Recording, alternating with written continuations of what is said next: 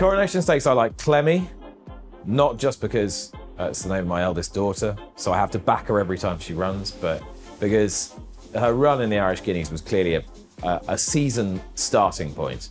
She'd had an interrupted preparation, as Aidan O'Brien had told everyone. Jockey bookings told you that she was not best fancied of the Ballydoyle horses running in that race. She wasn't given a hard time. Now you could say, okay, 7-2 is a short price about a horse who's finished 9th last time out, but we know she's got the best form from last year. We know she's got the physique because she's done well over the winter. We've seen what she looks like now. We know she's got the pedigree. She's assisted at Churchill. And I don't think it's that strong a race. It's a deep race. It's a competitive race, but I don't think there's outstanding fillies in there. There are lots of interesting ones. Alpha Centauri is very good, needs fast ground. I think Threading will go well at a big price.